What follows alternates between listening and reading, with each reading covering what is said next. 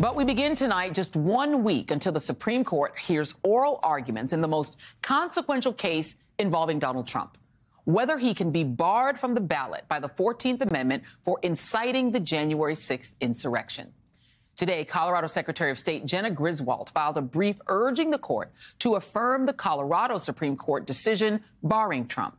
Griswold joins a long and growing list of figures who have flooded the high court with their views, from the Colorado voters who sued to block him to historians, and this week, perhaps the most high-profile legal conservative offered his position. Retired federal judge Michael Luttig wrote, Mr. Trump incited and therefore engaged in an armed insurrection against the Constitution's express and foundational mandates that require the peaceful transfer of executive power to a newly elected president. In doing so, Mr. Trump disqualified himself under Section 3. Luttig added, every provision of the Constitution is part of the supreme law of the land, not the inferior law of the land. That line should serve as a reminder to Trump's MAGA enablers in Congress who are engaging in performative actions for his benefit and submitting to Trump's whims, no matter how ludicrous or contrary to what used to be bedrock grand old party values, including, as the Washington Post's Aaron Blake notes, Republicans' acrimonious divorce from the rule of law in determining that they can apparently just ignore the Supreme Court. Because that's exactly what they're doing, dutifully going along with Trump's demand to foment another civil war by urging states to send National Guard soldiers to Texas, while that state simply ignores a Supreme Court ruling that the Biden administration can remove Texas razor wire on the southern border and federal agents can intervene to prevent migrants from drowning. Texas Congressman Chip Roy told Fox last week, channeling the old Dixiecrat South's massive resistance against Supreme Court-ordered desegregation, quote, you tell the court to go to hell, you defend yourself, and then figure it out later. It is a remarkable turnabout. Today's MAGA Republican Party has moved so far from its supposed law and order positions that congressional Republicans don't even care that Donald Trump, their forever president, endangered their own lives on January 6th. Nearly 200 of them have asked the high court to keep Trump on the ballot, denying in a brief filed with the court that the January 6th coup attempt was an insurrection at all.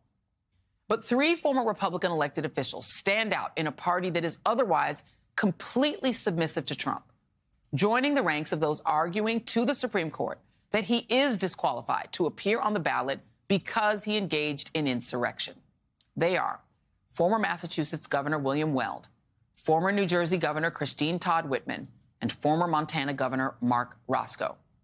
Weld briefly opposed Trump for the Republican nomination in 2020, while Whitman has criticized the party as being replaced by the cult of Donald Trump. Governor Racicot's past as head of the Republican National Committee gives him a special insight into the mindset of his party, although their brief makes clear their positions are not about politics. The filing notes that the 3 governors have been members of the Republican Party for decades. Their objectives in filing this brief are not partisan, but purely patriotic, motivated by their commitment to public service.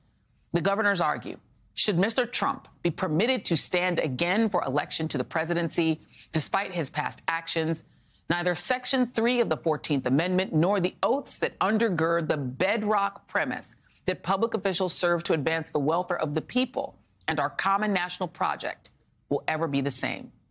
They will have been rendered meaningless in their legal force and stripped of their moral authority and power. They will, in effect, have been written out of our Constitution. And former Governor Marc Racicot joins me now on the phone. We had a little bit of camera trouble, so thank you for joining us on the phone, Governor. I just wanted to know, just so that people sort of understand where you all come from. All 3 of you, Governor Whitman, as well as yourself, as well as Governor Weld, former Governor Weld, come from states that have turned power over from one party to the other over the years. In 1989, a Democrat governed your state of Montana. Then in 93, a Republican. You then as a Republican, and then another Republican, and then a Democrat. So the peaceful transfer of power is something you have all engaged in yourselves, at least your parties have. Tell me why you felt compelled to weigh in on this Supreme Court case against Donald Trump, or a Supreme Court case involving Donald Trump. Well, because it's a serious violation of the Constitution to ignore it.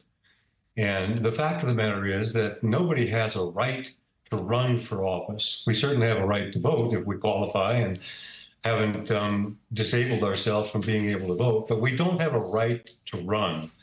In order to run, the person that is the candidate has to prove that, in fact, they can meet the qualifications. So you don't get access to the ballot unless you meet the qualifications. The qualifications have been there from the beginning of the Constitution 235 years ago. You have to be more than 30, you have to be 35 years of age, you have to be native born, and you have to have been a resident of the country for the last 14 years. And then there is a fourth requirement that you have to meet in order to be eligible, and that is you cannot have taken an oath to support the Constitution of the United States and thereafter engage, countenance, incite, or in any other way be involved with an insurrection against the United States of America and against the Constitution.